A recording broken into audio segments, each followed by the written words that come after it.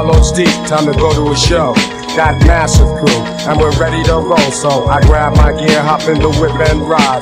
From there, he's got the fly dope system inside. But my shit cranks too, and we got mad tapes of all the underground groups with the lyrics and bass.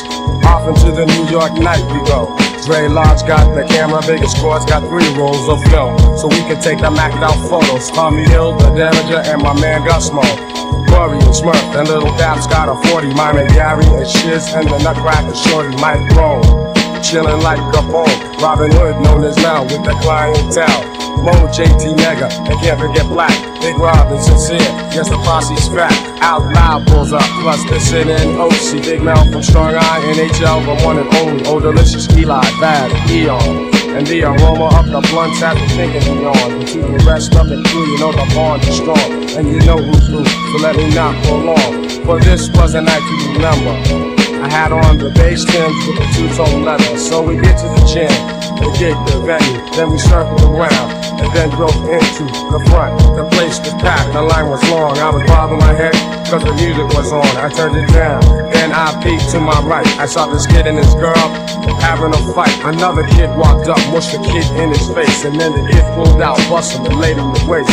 A riot broke out, girls screaming and scheming crews. Got a buck wild, trying to snatch kids' juice.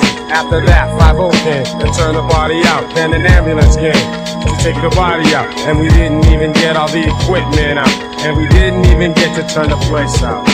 This can happen often and it's really fucked up. So I'll ask you to your face, homeboy, what's up? Did you come to see my show or to the stupid nigga playoffs? Killing you and killing me. It's the soliloquy of chaos. And if you live in cities where the streets reek warfare, people getting nowhere but they're going for yours there. You'll find it doesn't pay to front or play the role.